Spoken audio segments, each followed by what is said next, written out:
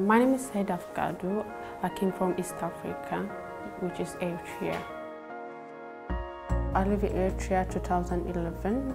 I left the country the same as the other refugee residents, which is politics. I've been to college. I was there for 3 days. I find myself wearing all my clothes I had because the weather, it was so cold. That's the most hardest thing I ever been to in my life. And coming here, adjusting, everything was so hard. But Young Grid was there for me to help by adjusting to the culture, to make new friends.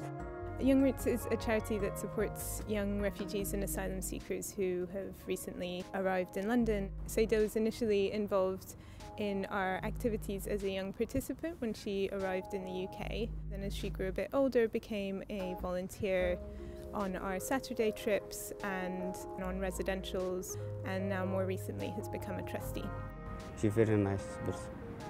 She helps young people and she is respect for everyone. She helped me before I was English speaking, play football. This is the opportunity to help other people because I've been the same road as the other asylum seekers. So I want to make life easier for them the way I can. I want to become a doctor. That's my dream. I'm just incredibly impressed by what she's doing. She came here in very difficult circumstances. She had to fight really hard, both for her official status, but also to get her life in order here.